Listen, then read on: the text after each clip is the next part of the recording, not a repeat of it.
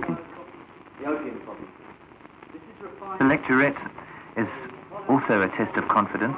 It's to see whether a man has the ability to get up and make his particular point of view in front of numerous others. In 1973, went down south, worked for a bit down south, decided I didn't like it, came back and joined the army. Okay, the story is that we're a patrol and we've just come across a footbridge which has been blown down by demolitions or shells, and we are carrying a special piece of equipment with us. Now our problem is we've got to get this special... I enjoyed mine because I thought it was quite good fun. It was fairly challenging, but it was really good fun. We were sort of crawling around the ditch doing silly things and being chased by guards and this sort of thing. The tests, once again, a challenge to see how well you could do on it, and you could assess yourself against the other blokes.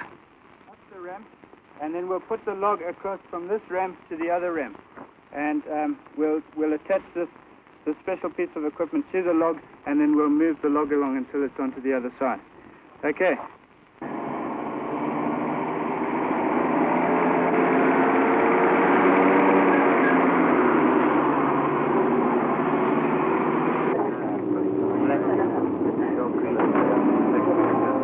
I found myself assessing everyone else on the bus, looking at other people and trying to work out what type of people they were and what sort of competition I'd have on the course, comparing myself with everyone else.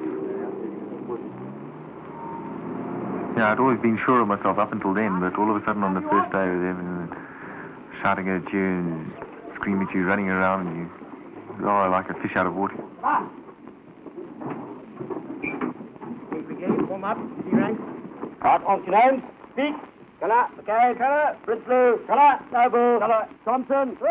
Down, call me, sir. Call me Colour. And I think the only thing you can pull you through is trying to meet most of the other chaps and find out how they feel. And you find out that you're not the only one that's feeling like it. Everyone else, there's 28 of us, everyone else is feeling the same way. And I think even there from the first day we started to confide in each other and gain strength from knowing that everyone else felt the same way. You realise that all that the instructors are doing is to help you. They're not really to push you under and ride you, to help you and to develop you.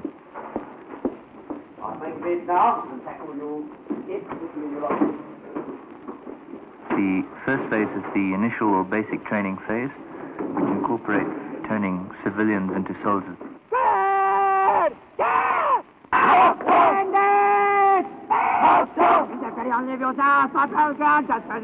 Gotta move to the right in 3. Right! Yes! Take 3, 1. Wake up, man. Don't you see who's playing? You know your left hand out, too. Put your right hand out. Put your right hand out, then. Put your right hand out, too. That's it. That's why you should turn. That's your man. Come away. Squadron of arms. Yes! 171. Turning. Right! 171. They gave us a spiel right at the beginning of the drill, and the idea I remember from that was that drill is supposed to instill in a recruit an idea that he's working as part of a team, exactly the same as the other blokes. Secondly, that when he's given an order, he responds to it immediately as a reaction, doesn't think about it. Just the basic elements of discipline in a bloke are put in there. It's really important. Drill nobody loves, but it really is important. I think initially to be physically fit on the course is an advantage, because the first 10 weeks is very much concentrated on the physical aspect, and if one is not fit, then you're going to be exhausted by the time the evening comes, when you're supposed to sit down and start doing a little bit of extra work and getting your kit ship shape and this sort of thing, and you're going to suffer as a consequence. Up, down, up, down. I think subsequently, in battle conditions, when a man leaves the School of Infantry as an officer, it is essential to be fit in that you are leading troops, and this implies, of course, that you've got to set the standard, you've got to set the example, and you set the pace. You take, for example, a man in the field who has been tracking down a group of terrorists all day. The leader has to be able to map read, he has to be able to send back situation reports, make assessments of any situation, he's got to be able to make appreciations of the ground, of any position, and once they get into battle, he's got to lead those men into battle. If he's unfit, then he can't even start to concentrate on these other aspects, because he's got this great problem of exhaustion. Okay. Down, down, down, down, there. Veterans, take that! Before we start this inspection, just looking at the floor. There's not enough polish on the floor. I suggest you get a grip of the...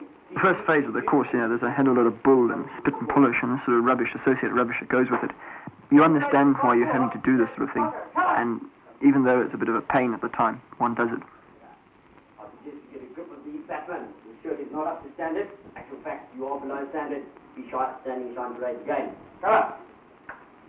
Right, the bed layout, there's been some effort. However, as far as the small points go, not enough time and effort.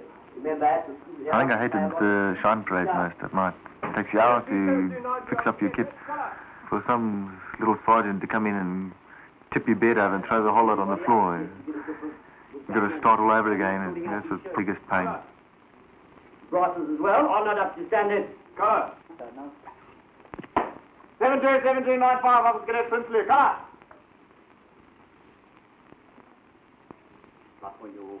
Fluff on your cap, Prince Luke. Come on, yes, you get a brush on it and flush it all down. Sideburns as well, not getting too long there, lad. Make sure they cut off at the top of your ear. Come on. Brasses once again. It's not something you don't enjoy. It's good fun. You can laugh about it afterwards. It's really hell of a good and got the guys together. But at the time, it's probably the least enjoyable part of the course. Twisted lace in your boots. Don't want to see that again. Well done on this bed layout. However, the remainder, much to be desired. Lots of fluff. Stand shine parade again. Go!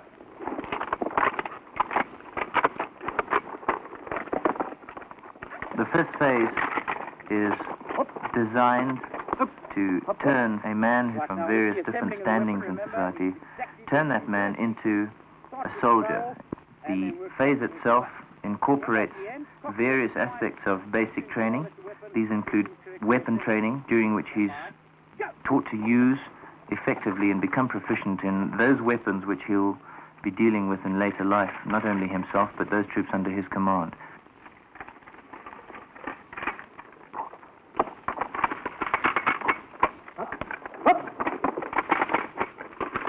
We are issued our FNs on day one, and they stay with us for the remainder of the course. The idea of this is to let the weapon become a part of the soldier's body. You treat it like part of your own body. You clean it every day. You maintain it, and in turn, you become very used to it.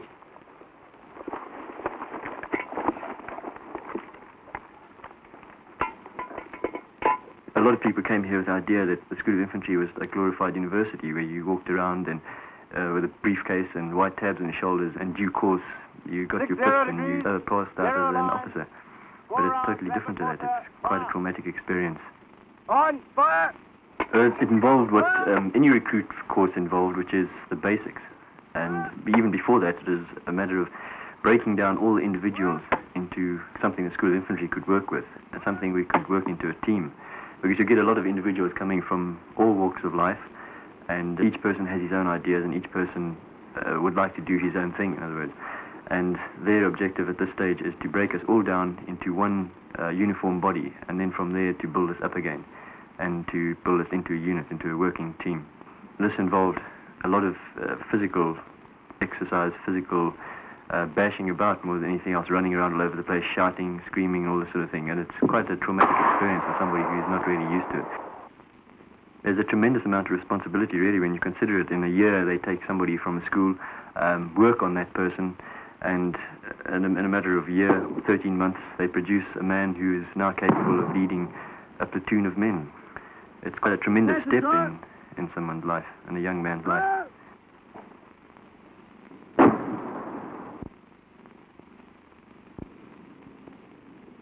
Follow me!